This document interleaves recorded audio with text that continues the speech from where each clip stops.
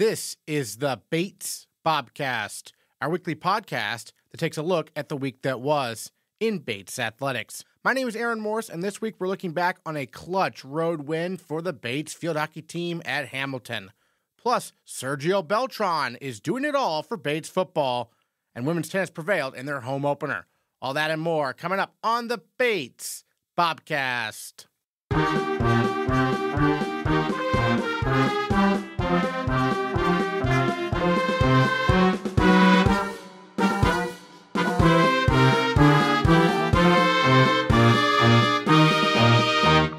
The Bates football team lost a heartbreaker on the road Saturday at Colby, falling 28-26 to the Mules. The Bobcats had a chance to tie the game late, but their two-point conversion pass attempt got batted down. Despite the loss, head coach Matt Coyne was impressed with how his team played. Well, Coach, we talked about last week how the defense had done such a great job limiting big plays, explosive plays. Colby was able to pull that off, both through the air and on the ground. When looking at tape, what did you see from this game? What can the defense kind of learn to make this just a blip and not something that becomes an issue? Yeah, no, I think it happens across the board. I mean, I think at times it just comes down to fundamentals, just tackling and knowing our assignments. And, they made some good plays, but, I know as we watch the tape and talk with our defense, they're not too pleased with how they played, and that's, understandable. For the first 3 weeks, they were lights out, and they really helped us offensively. And it just seemed like it swung a little bit in that game. And, in a rivalry game under the lights like that, you got to play sound football all around. Offensively, though, the option looked really good, especially with Sergio Beltran, who we have as a wide receiver, of course. He was the lead receiver for the team last year. Unleashed is kind of more of a running back in this game. Tell us about Sergio, his second game back from injury, right? Yeah, Sergio did great, and I think it's a byproduct of us continuing to run the ball interior to open up the exterior. And within this offense, once you start to get it going on both interior-wise and horizontally, it becomes very hard for the defense to defend. And we saw that, with Colby, they really struggled to find sort of the recipe to stop our option offense. And we were able to move the ball, I believe, for about 288 yards on the ground, which is really nice to see. Yeah, certainly. And then obviously you guys go up by 6 early in the third quarter. Unfortunately, there's an unsportsmanlike conduct call that backs up the extra point. PAT no good. I mean, those types of things, they happen in football games, but in terms of, containing that excitement, what do you tell your players about, dead ball fouls like that? Yeah, we address it because we talk about it all the time, and it's something that we addressed in our Sunday meeting yesterday. We celebrate with our teammates, and we make an emphasis of that. And, I mean, it doesn't matter if it's 1 or 6. Colby probably had 4 or 5 of those throughout the game, but it just affects you. For us, we've been the least penalized team in the conference, and I've taken great pride in that. I think that's a cultural thing within our program where, through 4 games, we've run the ball, I couldn't even tell you, maybe 200 times, something around there. We have not one holding penalty. We had 2 penalties on Saturday for 30 yards, but one that cost us. I think that's all that matters, and when that happens, it affects the game. And I think it's something where, again, it's growth, it's maturity, it's understanding situations, it's not letting it get too big in the moment. But for us, I think it's one part of it that didn't make or break the game. It affected it, obviously, but just like, a missed block, missed pass, missed tackle, a missed pass breakup, all those things affect the game. And then at the very end, you score a touchdown, 2-point conversion attempt. Take us through that play. Colton was rolling right. It was on the other side of the field, so I couldn't really see it. But take us through that play. It looked like he had someone maybe, but it got tipped. Yeah, the DN made a great play. I mean, Steve's wide open. And you watch on the tape, and it's the left index finger of the DN running down the line that just tips it and deflects it. And that's just football. Sometimes it goes your way, sometimes it doesn't. There's a lot of plays throughout that game that, we felt we could have been in position to take control of that game. I was very happy with how we came out of halftime, and even just that first half, being able to feel like we were on our heels a bunch, but getting it to be tied up right before half, take it into halftime, come out in the first drive, get a score. I think that showed a lot of growth within our program. And, in these rivalry games, and Colby's a good opponent. As I said last week, their 0-3 record is not indicative of how good they are. They are physical, big, experienced, a lot of seniors on that team. And that defense, I was very proud with what we did up front against them. But the last play comes down to it, and then, they made one more play than us. And that's what happens in football at times. And it's not a lot of positives from the game. It sucks to lose, especially a rival game. But, at 5 o'clock yesterday, that was our time to grieve the loss. And now we're on to Tufts. But, really proud of how our guys competed. The effort was there, the energy was there, the belief was there. And that just shows growth in our culture, and our culture will always, overcome any type of outcome, win or loss. I know, obviously, you guys, I think you met on the field after the game. What was your major message to the team afterwards? Yeah, it's tough in that moment. It's the football gives you the highest of highs and the lowest of lows, and I think at times it's appreciating the opportunity to experience those emotions. I think a lot of people on the outside that maybe not have played, just watch, don't really understand the sport. They can be Monday morning quarterbacks at times, and who cares? What I'm saying? The opinions on the outside really don't bother us at all. But for us, it's just being able to go through those emotions and appreciate the game and understand what it takes in order to become what we are going to become. You have to go through this. I say it to the guys all the time. If you're afraid to lose, you're never going to win.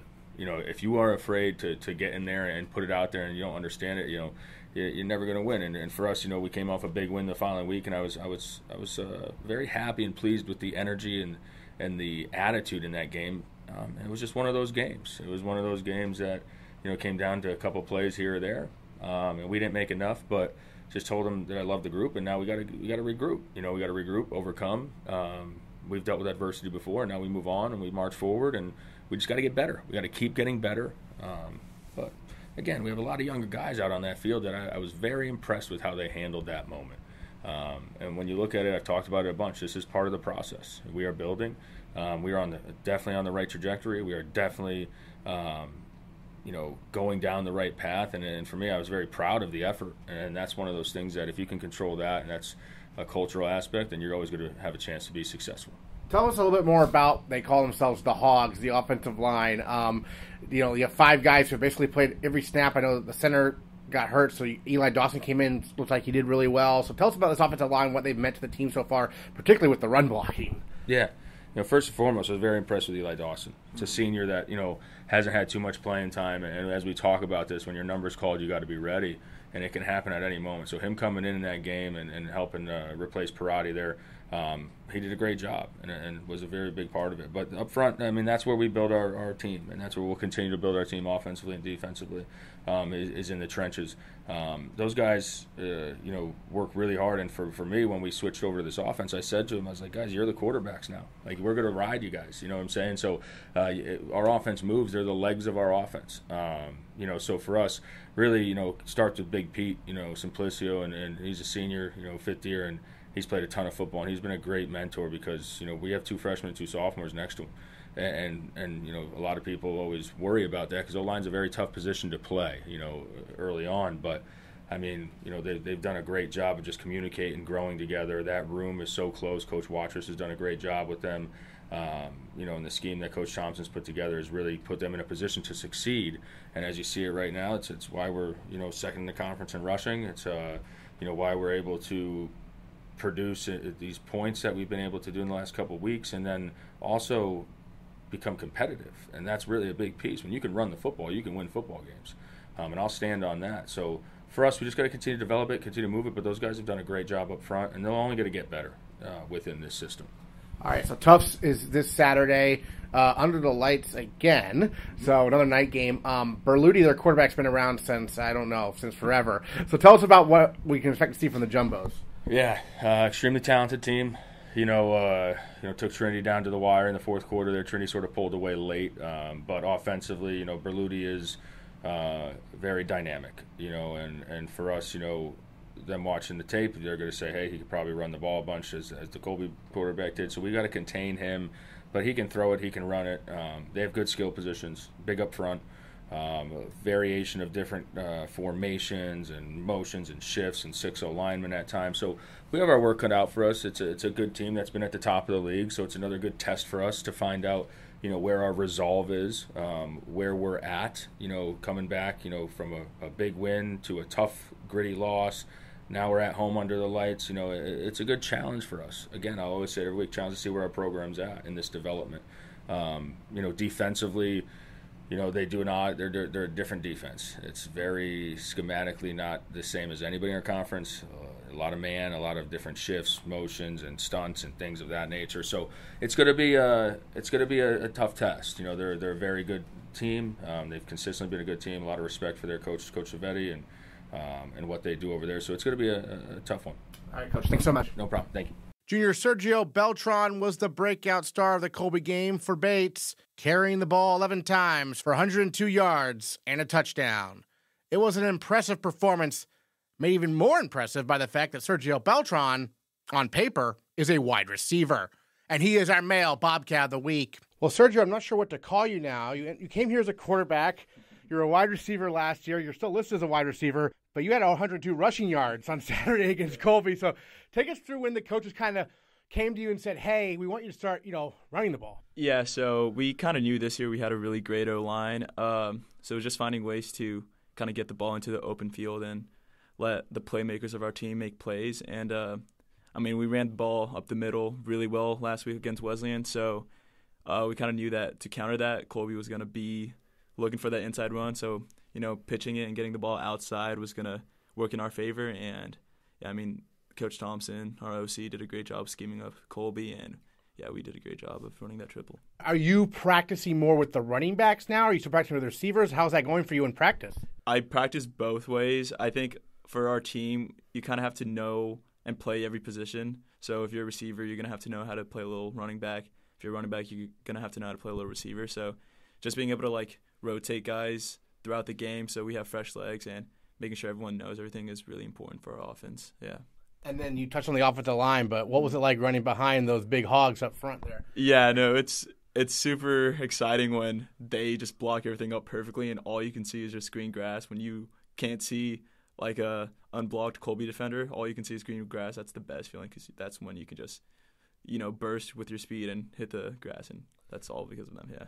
And then how are you building chemistry with both Colton and Seneca, not only on the pitch, catching the pitch, but also just on route running in general also? Yeah, both of those guys are great quarterbacks and also just great people to be around. So just knowing, who they are off the field helps build great chemistry. Also just trusting me and me trusting them. It all comes down to trust. So we know that we trust each other and that if we allow the other person to make a play, they're going to make it. When I didn't get the ball and I got, a fake pitch, Seneca Colton would juke one or two Colby players and, get a first down at least. They did a great job running the ball too. And you shook a few guys yourself out noticing. So where did you get those moves there? Yeah, juking people was probably my favorite thing to do.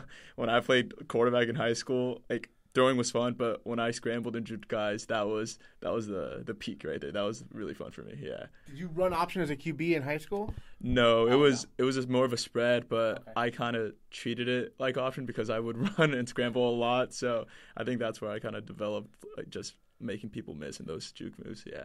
How much does it help you having been a quarterback, knowing kind of what Colton and Seneca are going through and experiencing out there and seeing? Yeah, so I kind of understand that quarterback is kind of the hardest position to play in the field. So they are kind of processing a lot of information out on the field. So being able to kind of be a check down or just an option for them whenever they need it is really important. And just understanding where they're looking at certain plays and just the progression of the defense and where I have to be open for them is something that's really been helpful for me playing quarterback, yeah. And so now, technically, you're a wide receiver, junior. We've got some young guys who are contributing at wide receiver this year. Yeah. Vadu, Carver, Gleason, the sophomore. What have you seen from them as, you're now the wise upperclassman? Yeah, I think those guys just have a type of energy and just, dog in them that we haven't really seen before from freshmen especially. They're not scared to compete, and they're letting, the opposing team know, too. They have energy that kind of just manifests throughout the entire team. So when you see them make a play or make a big block, it just gets the entire team riled up and ready to go. So they do a great job of being athletic, but also just bringing the energy to the team. Now, for you personally, you missed the first two games because of injury. You kind of got eased back in a little bit against Wesleyan, and then obviously big breakout game against Colby. What's the process been like for you to come back from this injury and get back out on the field? And how tough was it? You traveled to Amherst to watch the guys and not be able to get out there. Yeah, I think hindsight, it probably worked out best for me just because I got to see how talented our freshmen and kind of just our position group as a whole is. So just knowing that even in an unfortunate scenario when I get injured, I know the team and I can trust that the guys around us are going to make it happen. So just seeing how talented we are on the O-line, offense in general, and the slots, receivers, running backs, kind of gave me peace, I guess, when I was injured. But, it was always exciting to kind of get back and feel healthy for, the first time in a while and just play and compete with my teammates out there. It was amazing. So what position should we describe you as now? I think the technical term that I would classify myself as is athlete. So just I don't know, just being someone who can get the ball and try to make a play is what I would classify myself as. Yeah, get that ball in space. Take us through the 40+ yard run you had to set up I think one of the early touchdowns, right? Yeah, it was kind of a triple option play that we practice all the time, but this was the first time that I've kind of gotten it and seen so much open space, especially because it was like my first real game back. Yeah. So as soon as I got that ball, I just look up and see green grass. Like all the Colby players had a Bates players on them blocking them, so all I had to do was just try to run as fast as I can straight forward. And just being able to not really do much. Like I just really had to run, and I kind of give all the credit to like the receivers and O-line because we really wanted like blocking and physicality to be a big goal for us this year, and like I think we showed it against Colby that we are, even though we're a young team, we're physical and like we're ready to get out there and compete. Yeah, and obviously it was a very close game. Tough 2-point loss, but I mean the team as a whole. What do you guys talk about right after the game? How are you guys feeling right here? We're talking on a Monday. Yeah, I think as a team as a whole, what we talked about after the game was that we're progressing. Like we're a developing team. We're nowhere close to being as great as we want to be, but we see like glimpses of our greatness, and we saw it during that game. I think in the past we would have kind of like I think Colby scored in the opening drive, and like before we probably would have been down on ourselves, kind of lost energy, but I think us as a team saw that like we rallied and we kind of like came together as a team and decided to fight back and not give up throughout the entire game. So just think those glimpses of like the culture changing in a positive way, and also just the competition the guys have is something that we kind of highlighted in our meeting after the game, and just like that we're ready to compete. So, now we're past Colby and now we're prepping for Tufts, and it's going to be an exciting game. Yeah. And I feel like for the offense, at least, having you back there in the backfield, I feel like that opens up a lot of different possibilities, right? In terms of the scheming. How excited are you to see what Coach Thompson and company come up with kind of as we go down the stretch here, right? Yeah. I mean, I'm super excited. Coach Thompson is, even though he's like a young OC, he is easily one of the most talented OCs in this conference.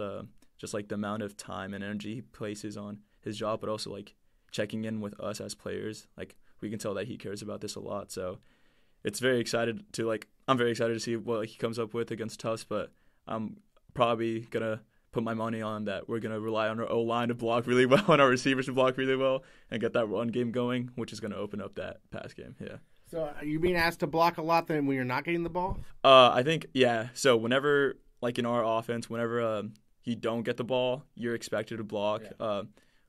That's kind of one of our periods in practice. Every practice is working on that technique and just physicality on blocking and like, understanding where the ball is going and where you have to block. So, yeah, it's like when we watch film, we watch the play and who gets the ball, of course, but we also harp on like who's blocking where and like if they're doing it correctly. Like blocking is our number one priority in our offense. Yeah.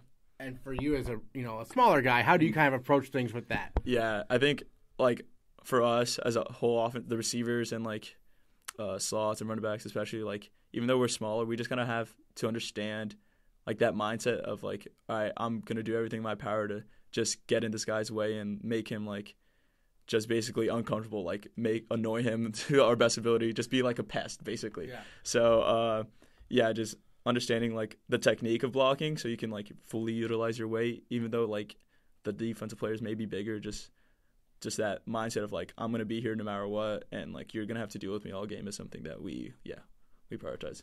How would you compare your running style with your teammate Ryan Linsky? Because he showed he can cut to the outside also with a couple touchdown runs against Wesley. And so how do you guys kind of compare and contrast what you're bringing to the table there? Yeah, I think Ryan Linsky, he's a lot stronger and bigger than I am, so he has that on me. But I think we have very similar running styles. I mean, we kind of look for that open gap, try to like go one way, make the defender think we're going one way, then cut the other way. I think we have very similar running styles, but I can say that he is faster, stronger, and bigger than me. But he's faster? I think he's faster right now.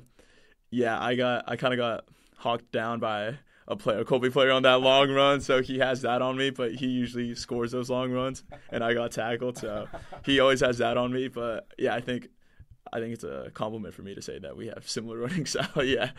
Excellent. Well, what are your thoughts on maybe the Tufts game coming up and what you think, it's only a Monday, but what do you think the points of emphasis will be on in practice this week after such a close call? You're back home and under the lights, though, again. So I think we've kind of faced really tough defenses our first couple games. So, Tufts is a great team, but have gone against great defenses. So we just got to stick to our identity and just do what we do. But, I'm excited to also see what the defense is going to do. Tufts has a very great offense, and we have easily one of the best defenses, even though we're young. But I'm excited to let them do their thing and show everyone what they can do. Yeah. All right, home under the lights, 6 o'clock, I believe, kickoff Saturday here at Garceland Field. Bates and Tufts.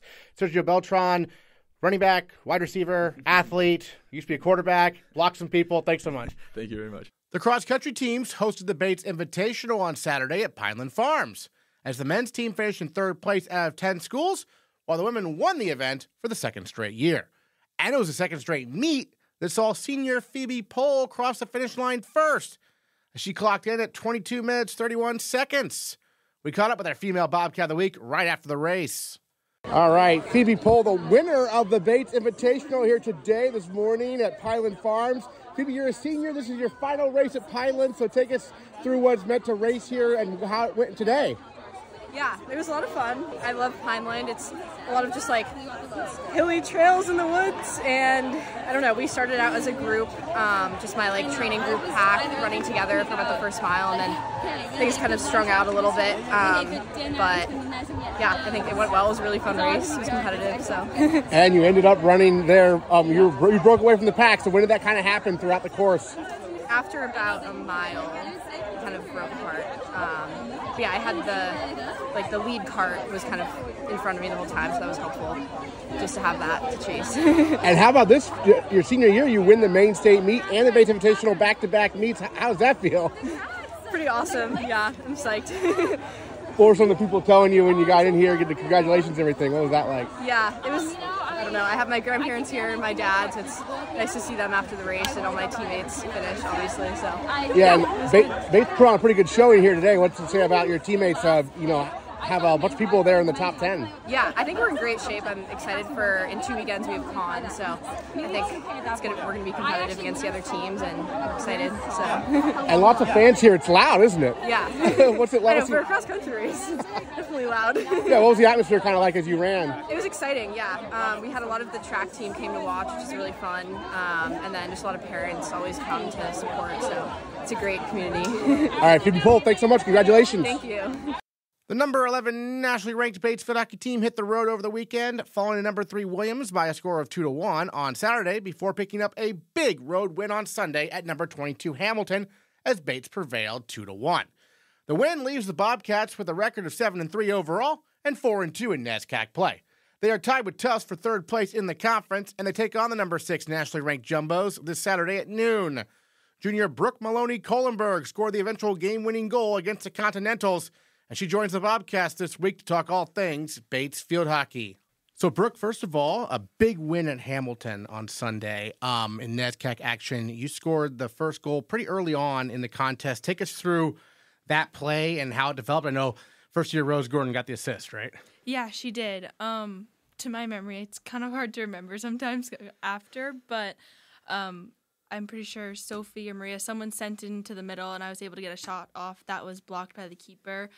The rebound came all the way back to Rose outside the circle, and she just sent a great ball in, which I was able to get a touch on, and it went right into the back of the goal. Yeah, you've been finding the back of the goal quite a few times now so far this year. You're tied for the team lead with 4 goals this season. You had 4 goals all of last year, so what's been opening up for you on the attack this season? Yeah, definitely exciting that I've already matched those same stats from last year. I think just being low, being ready, and just going for after every ball. I think I was a little bit hesitant the past couple years to get a touch on if I wasn't sure if it was coming to me, things like that. But really just having that like attacking mentality and going for everything has been really helpful. And also in the past, you came off the bench. You still played a lot, but you came off the bench. Now you're starting. So what's it like being a starter? Yeah, it's definitely a little bit different, kind of setting the pace for the team right off the bat. Whereas when you're coming off the bench, it's more like you're jumping into that same energy. So I think just making sure I'm ready pregame of like starting with that good mentality of high intensity and keeping that going throughout the game. So Anna Cody was on last week, and she mentioned how after the Wesleyan game, the team basically just changed the strategy of how you approach things. And Anna actually moved to the outside. She was no longer the inner. Did your role change at all, or did you stay pretty similar? A little bit. We changed from 3 high forwards to just 2.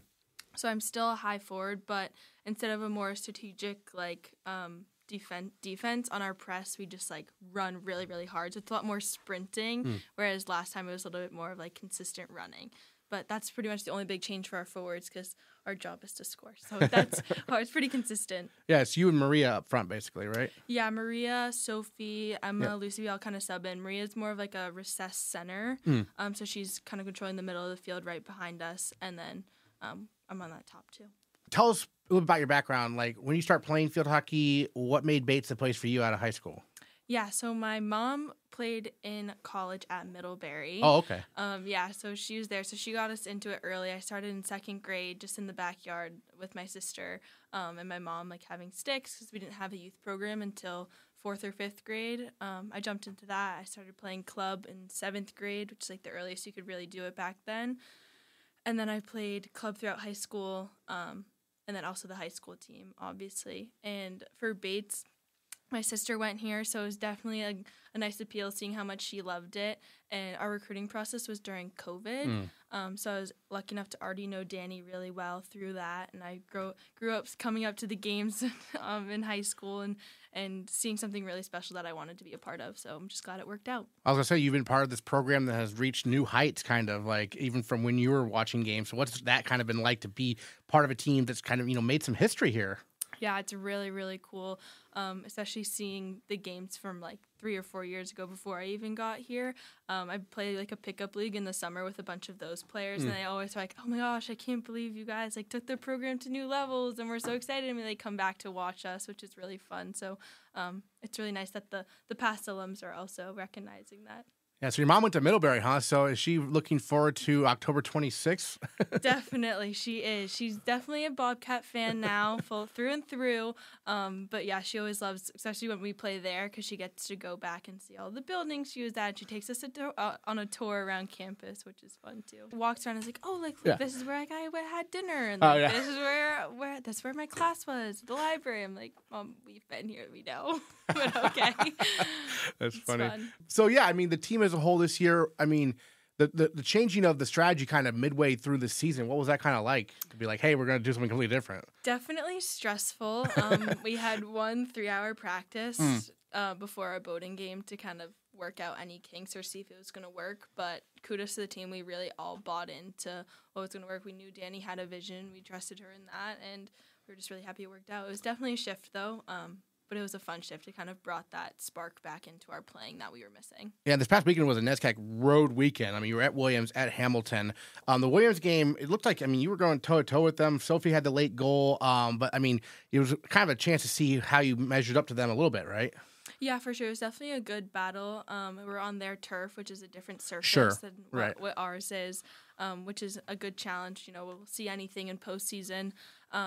It was definitely a good battle. Just happened to not fall our way. We had both had 1 corner the whole game, each team, which is unheard of. Really, really interesting stat there. So it's a good challenge. I'm excited to probably see them again in the postseason. The corners, because you are the one delivering the insert on the corners most of the time. Yes. So did you do that in high school and club, or was that new when you came to Bates? I did it a little bit in high school my freshman year when one of our inserters got injured, but in high school, I was mostly at the top of the circle, and in club, I kind of just did it all. So I had a little bit of experience, but not so much. And then I tried it out freshman year, and I love it on the AstroTurf because it's a lot easier, and it kind of just stuck. Yeah, on the AstroTurf, I imagine you just rip it in, and it's nice and fast. Yes, definitely. How's it change when you're on a field turf like at Williams or something? Williams is pretty flat, so it's easier to push in, but on stickier surfaces like Con College or even our Garcelon, you just have to do kind of a hit or a push pass in, so it's less consistent, but still makes it work. Gotcha. And look at the schedule coming up here. We've got obviously a midweek home game against University of New England, who also beat Bowdoin this year. So they're a good non-conference opponent. And then Saturday will be a great showdown against Tufts. I know Danny Kogut used to coach there. And always a rivalry matchup. I feel like you've done preseason scrimmages with them before, I know. So what are you most looking forward to about the Tufts game this Saturday? I'm excited for the competitiveness of it. I think our whole team gets really competitive, especially with Tufts. A bunch of us play there for pickup in the summer, so we know a bunch of the girls on the team. One of our co-captains from high school that I played with is on their team, and we're really good friends, so it's always fun to go up against her. And I'm excited for a really high-intensity, good battle. Well, yeah, what's it like when you know the other players like so well? Because sometimes, I mean, I'm sure other schools you don't know them at all. Yeah, it's honestly, we usually laugh on the field. Like, we'll just say something like, oh, like, that was such a bad call by the ref or something like that. Making it fun in the game, keeping it friendly while also being competitive, I would say, is the biggest thing. Yeah, because, I mean, it's a pretty big game, right? It's basically a battle for, like, the third seed in the tournament a little bit. So, I mean, what's going to be the key to success this weekend, do you think? I think playing really hard, really intense for all 60 minutes is going to be key, and just doing our simple passes, flats, throughs, receive, shoot, stuff like that. Excellent. What are your thoughts you want to share on this past NESCAC weekend we haven't got to talk about yet? Definitely a good weekend for us, especially a long trip out to Hamilton and Williams on the bus is never easy, but I'm just really glad we were able to find one of the wins this weekend. The Bobcats beat Hamilton there on Sunday by a score of 2-1. They are ranked 11th in the country heading into Wednesday's game, 6 o'clock against UNE, and then another home game noon Saturday against Tufts, Campus Avenue Field. Everyone should come out and support the Bobcats as they make another run towards the postseason. Thanks so much, Brooke. Thank you. The women's tennis team played their lone home match of the fall on Sunday and defeated Nichols College by a score of 5-2. Sophomore Iris Westmoreland has moved up to number 1 singles this year, and she has a new partner at number 1 doubles. She won both her matches on Sunday and joins the Bobcast this week to update us on the women's tennis team. It was really exciting being back with the team. It was our first home match, so everyone was pretty excited. We had some parents there, so that was exciting. Everyone performed really great. We were super pumped. Everyone went out hot. The doubles format changed, so we were a little apprehensive about that, but I think everyone did really well with it. Excellent. You and Olivia Gidlow were the number 1 doubles team. How's that pairing working out and working with her? Yes, this was my first time playing in an actual match with her, and it was actually really awesome. She has really quick hands at the net, and I set her up with some pretty big serves, so she finished off lots of the points at the net, and it was really good. We went out on the court, started off hot, and we came out with a win, 6-1, so it was great. Yeah, doubles now to 6 points instead of 8. How's that change things? You definitely need to go out on the court ready, going out hot, energized. So I think that's exactly what we did. So we were a little nervous about that, but we did a great job with it. Now, you also play at number 1 singles, and you won the first set, but it was 7-6, lost the second set, and then dominated the third set. So what changed for you in the third set when it was down to the wire, winner take all there? Yeah, it was definitely challenging playing a third set for the first tournament back. But I think the big difference between me and my opponent was I think I was a little bit more energized in the third set. I kept my energy up, stayed up to date with electrolytes and eating between sets. So I think I just had a little bit more energy than her, and I was just more focused. How much time did you have between your doubles match and your singles match? I think like 10, 15 minutes, not too long, but doubles didn't last very long, so it wasn't much of a problem. Deepak Sharma, obviously our women's tennis head coach now. Paul Gastingay focusing now on the men's team. What's it like to have a dedicated women's head coach now? We do miss Coach Gastingay, but I think it is for the best that we have our own coach to support our program. It's just nice having one person solely focused on our team. Like, we've been doing a lot more fitness, a lot more focused drills for the women's team, and I think it's just been really great overall. He has a really great attitude at practice. We've been a lot closer with him, so I think it's been an awesome change so far. Well, we still do miss Coach Gastingay, but he's still around. Yeah, he was there on Sunday. He was there this weekend on my court. So helping out still, obviously. You touched on that, but Deepak's personality, what's he like? He's very positive. He's very well-spoken. I think he's really used to coaching girls, it seems, so he knows how to come across.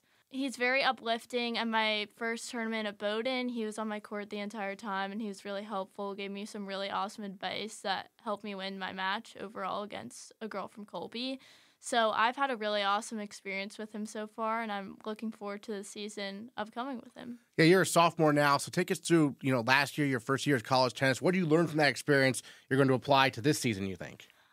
Last year, I think I definitely learned how to manage my nerves. I really looked up to Allie Friedman, who was our #1 singles player last year, and she just taught me different mechanisms of dealing with nerves before matches. And I think this year I've already started to apply them, and I've gone onto the court a lot more confident with matches under my belt. So it's been a great season so far. I think I saw Allie at your match on Sunday, right? Yeah, she was here. What would like to have her back? That was awesome seeing her. We miss her a lot. I have some pretty big shoes to fill, but I'm up for the challenge. Yeah, that was going to be my next question, right? Now you're moving into #1 singles, so what are your thoughts on that kind of? Right, I'm really excited. I had a really long summer full of tennis and fitness gearing up for the fall season and the spring season ahead, so I think I'm ready for it. And then now looking at the schedule for the women's tennis team, you have a New England Women's Intercollegiate Tennis Tournament that's going to be at Amherst and Smith. That is this weekend, actually. And then that's your last term of the fall, right?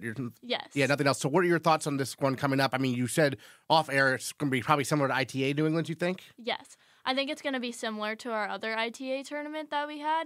I think we're all ready for it. We've been really working hard in the weight room and on the court. We've been spending a lot of time together, so I think we're all really excited. I'm excited to play some more doubles with Liv and get out on the court and play some more singles. And then after that, you enter the winter, which Paul Gastingay calls the investment season. Right. So how are you going to use that winter time to prepare for your first spring match, which will be in Florida on February 20th? Yep, I think that we just need to continue keeping up with fitness and conditioning. I think that's a major part. I think that's a major improvement we've made this year. We've been doing 2 6:30 a.m. lifts during the week and then an additional workout over the weekend. So I think that really helped me in my match, that I had a lot of endurance.